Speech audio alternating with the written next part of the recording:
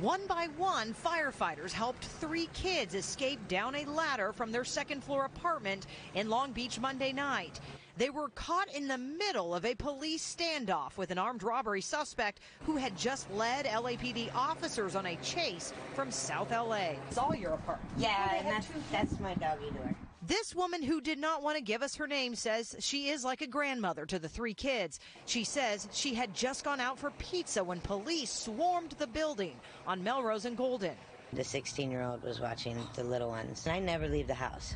Of all nights, I left the house. You can see armed SWAT team members also used the ladder to climb inside that window to get to the suspect, who was hiding in the apartment next door. It was a pretty scary situation for, my siblings and all of my neighbors here. Adrian Rios lives next door and says the suspect, who is a friend of his brother's, ran into their apartment after crashing the SUV on the 710 freeway. Whoa, whoa, whoa! Oh, whoa! He does come here very often.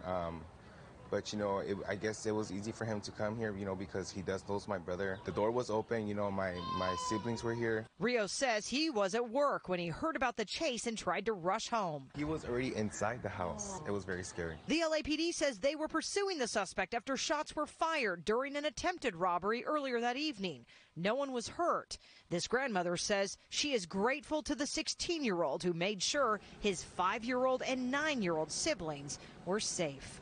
Did he go last and he got He did, yeah, he was the last one down. And about 3 hours after that chase started, that ended right here, that suspect who ran into this apartment building was taken into custody along with another passenger in that vehicle. Here in Long Beach, Jasmine Veal, KCAL News.